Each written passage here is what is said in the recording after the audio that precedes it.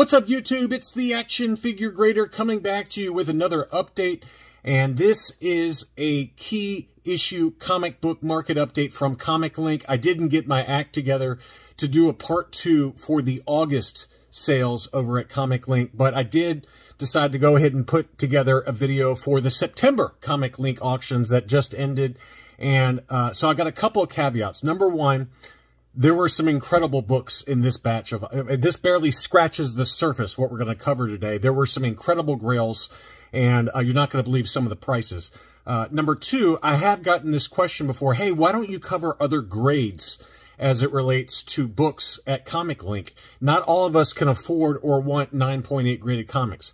And the reason for that is that ComicLink is archaic. They have the worst website when it comes to these auctions, and you cannot actually watch a comic book without bidding on it. So I was able to get my bids in early on some of these books, but I'm not going to bid $20,000 on some of these books in the unlikely event that I actually want it, because I just don't want to spend $20,000 on anything.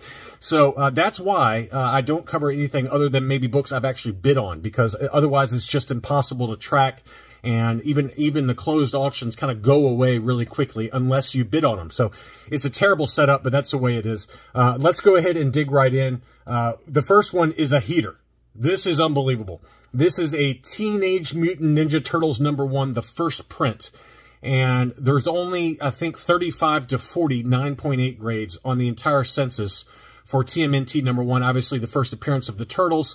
I think there's 5 or 6 different printings, but this is the first print. And it's very, very, very tough to get this one in a 9.8 because of the black borders. It's oversized book. It had a low print run, a number of different issues. And it's the origin and first appearance of the Turtles, first print. Pretty incredible. Also, Kevin Eastman and Peter Laird signed it on the interior cover in pen. So this is a true grail, and the price reflected that. It sold for $131,000. And I know you're saying, wow, that is a lot of money, but just keep in mind there's only like 35 to 40 of these in a 9.8 grade. And this price is actually below the fair market value that was on Go Collect. That one, when this auction was ending, the fair market value was listed at $145,000. This one sold for $131,000. So it's a further proof that even with these big grail books, that prices are coming down. But wow, what an incredible book! $131,000 took that home.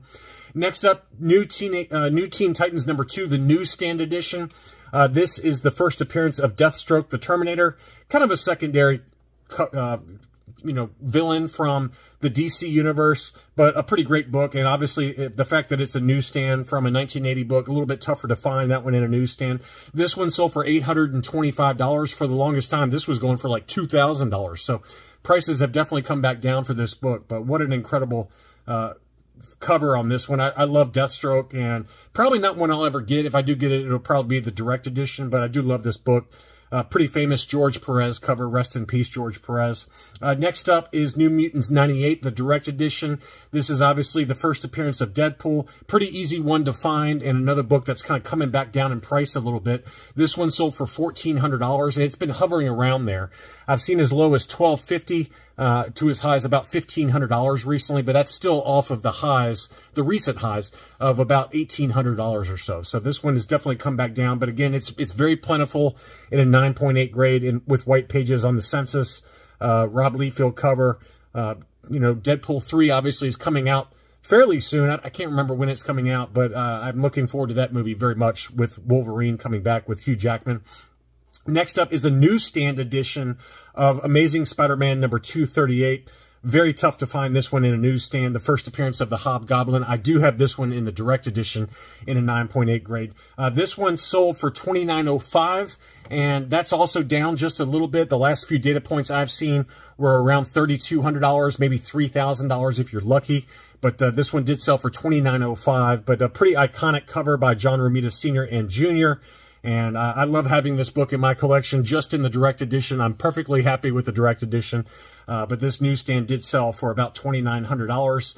This is a surprising one. I don't know why this one sold so high. Maybe you guys can fill me in why. But this is ASM 316.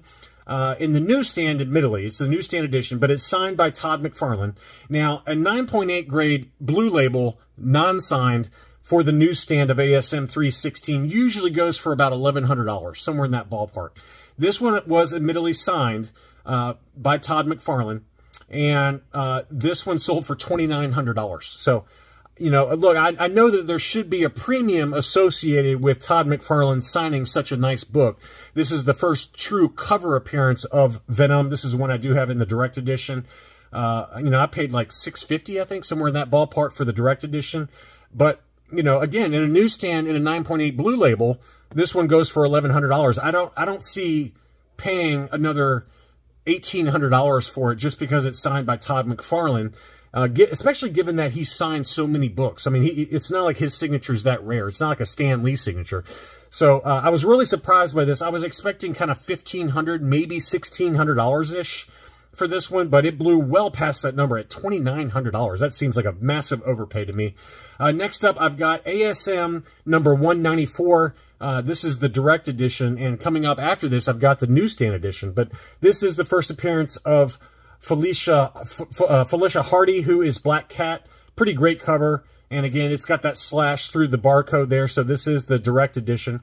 That one sold for $2,200. That's down a little bit from even last month, where one sold for around $2,600 or $2,800 on ComicLink. But pretty great book. And so that's the direct edition. And then the newsstand is here. You can see that the newsstand doesn't have the slash through the barcode. It's labeled newsstand, so freshly graded for the exact same book. And that one sold for $3,050, which, again, that one also is down. I think the last sale was around $3,300. Again, a pretty great book. I would assume we're probably going to see Black Cat at some point in some movie. I mean, she's just too popular of a kind of a secondary character. She's kind of like Catwoman in the Batman universe. She's kind of good, kind of bad, and in the end, she kind of ends up being good, and she becomes a friend of Spider-Man. But it's a pretty awesome book. Another one that's not particularly hard to find. These come up pretty regularly, but obviously in the newsstand, it's maybe a little tougher than the direct edition. Next up, I've got Marvel Team Up number 141. Now's a really good time to pick this book up if you're looking for it, because it's really come back down in price. It was kind of hovering around $900 to $1,000 in a direct edition for the longest time. This is tied with ASM number 252 for the first appearance of the black costume for Spider-Man. So the first appearance of the symbiote costume, tied with ASM 252, which is obviously the bigger book, and we're going to cover that one next. But this is the direct edition, a pretty great book, Marvel Team Up, and it's got Black Widow and Daredevil there on the cover. And if you're looking for this book, definitely right now is the time to buy it. This one sold for $506. That is a bargain. I mean, these have been even on eBay, $700, $800, $900, and to get it for $506 was an absolute steal of a deal. And then here is what the book it's tied with, and which is ASM 252. Obviously, this is an homage to Amazing Fantasy 15, the first appearance of Spider-Man. But this is easily a much more iconic book than Marvel Team Up number 141. But this was the direct edition. This is another one that's on my kind of secondary want list. The number one want I want right now is ASM 300. That goes for around $3,000. You know, if you're lucky, but probably more like $3,500 to $3,800. So that's a big money book in a direct edition, ASM 300. But that's my goal for next year, is to get that book. And if I do, this will be the next one I target, ASM 252. Pretty great cover. I actually like this cover better, to be honest with you, than ASM 300. But ASM 300 is the first appearance of Venom, and I got to have that book for my collection at some point. That's a holy grail for me in terms of non-Star Wars books. But anyway, this one did sell for $1,025, which is a great buy. This one had been kind of going for around $1,400 to $1,600. So this is another one that seems to be kind of a sleeper on the cold list right now. So, you know, Marvel Team Up 141 and ASM 252, really good time to buy both of those books right now. On the other end of the spectrum, I probably would not target this book right now, and that's Incredible Hulk number 340. This is kind of the second fight between Wolverine and the Hulk. And this is a pretty iconic Todd McFarlane cover. And I do have this one, exact same book, the direct edition in a 9.8 grade. This one sold for $1,400. I would argue that that's probably a little high right now. You might be able to get this one closer to $1,100. And that's probably the price I would aim for if you're looking for it right now. I think I paid $1,250, somewhere in that ballpark for mine. But $1,400 seems like a little bit of an overpay. There was another one that did sell in this exact same ComicLink auction for $1,111. So $1,111 for this exact same book. Both of them were freshly graded. They were both very well centered. The big thing on this one is to look for the signatures here for the cover artists, McFarlane and Bob Wiasek. I don't know how to pronounce his name, but sometimes this gets cut off. Sometimes this top is kind of miscut, but this one was pretty perfectly centered, freshly graded, really nice example. And they sold, one of them, again, sold for $1,111. One of them sold for $1,400. Try to aim for closer to $1,100 on that one.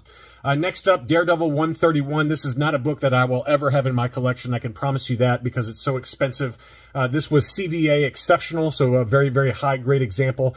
This is the origin and first appearance of Bullseye, a pretty major villain within the Daredevil universe, and a pretty iconic cover. I mean, this is a big boy book, and this one sold for $7,254. So very, very pricey, and not one I'm ever going to have in my collection, but I would love to have it. Next up, Transformers #1. I do have this book. I picked this one up a few months ago. This is the direct edition, origin and first comic book appearance of the Autobots and Decepticons. This one sold for $15.56, so I was kind of happy to see that, because I paid less than that. I paid $15.10 for my example. So this one was freshly graded, really nice example. No, I'm sorry, it was not freshly graded. It had an older CGC number there, but a little bit surprised that this one's held up as well as it has. But that one did sell for about $15.50. Let's dig into some Star Wars books now. Lots of really great Star Wars books sold in this September auction.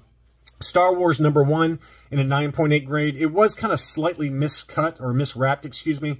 So you can see the white border is not exactly aligned all the way down. It was freshly graded, though, and that one did sell in an auction for $3,600. I thought that was a really good deal. That's about 10% less than what I paid for mine, although, in all fairness, mine was freshly graded, and it had perfect, absolutely perfect centering, perfect colors.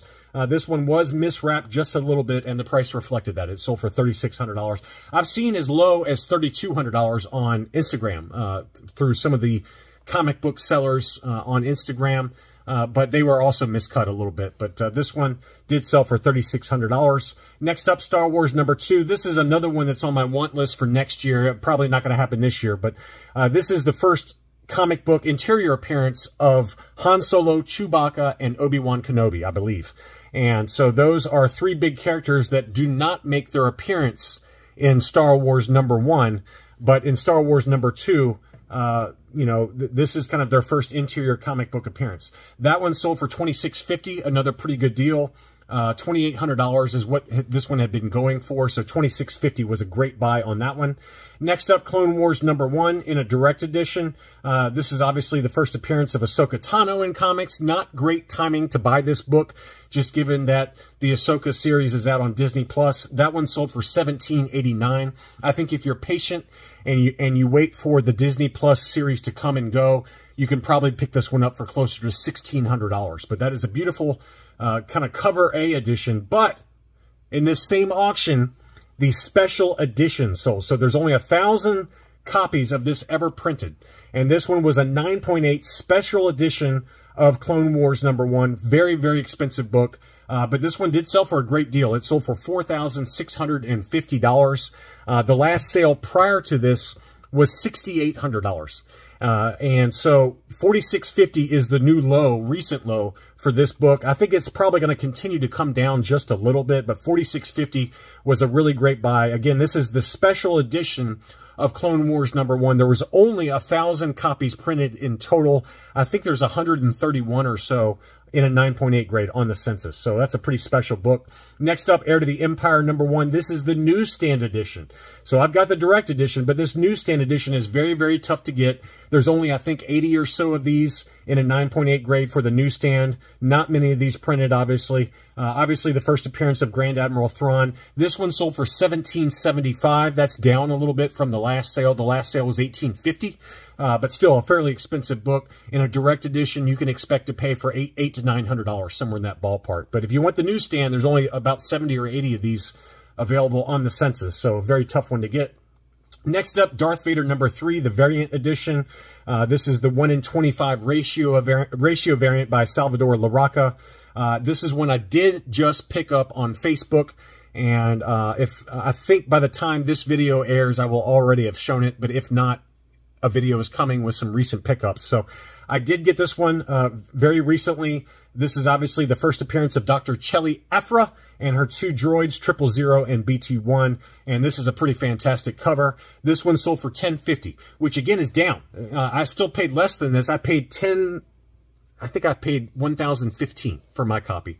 I think it'll still come down even further. I bet if you're patient, you can pick this one up for $800 to $900. But you know, just be patient on that one. But that one did sell for $10.50. Next up, we've got the variant edition of Ultimate Fallout 4.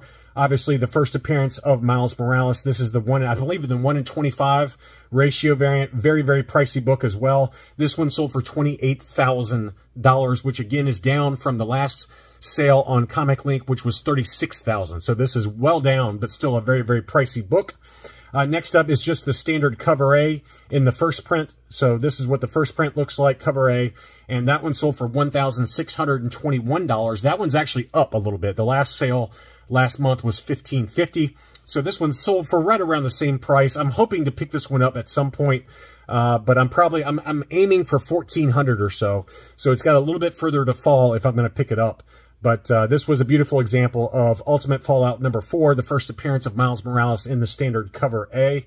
And then next up, we've got Web of Spider-Man number 32. This is obviously a great story and a pretty iconic cover by Mike Zeck. This is on my want list for next year as well. It shows Spider-Man getting out of the grave. Craven thought he killed Spider-Man, but he did not. And he's crawling out of the grave. This is just one of those covers that I loved when it first came out in 1987. So I was 10 years old. So I had this book at one point when I was a kid. And I've got to get it. I have to have this book in a 9.8 grade. And it's fairly reasonable right now, $366. You can expect to pay between $350 and $400 for this one in a direct edition. The newsstands go for $450 to $500. Next up, X-Men 133. This price is up. It sold for $13.06. This is the first solo story for Wolverine in a X-Men comic. And it's the first solo cover for Wolverine. So this is a pretty important book. This is the direct edition. And last month, this was selling for about $1,100. This one sold for $13.06. So $13.06. So this book is up a little bit. Obviously, Wolverine's got a little bit of heat to him because he is appearing in the new Deadpool movie. So, you know, it's going to vary. You know, it's going to fluctuate depending on what kind of stories get released or photos from the Deadpool 3 filming get released. But it's on hold right now with the actors and writers strike. So anyway, 133, and it did sell.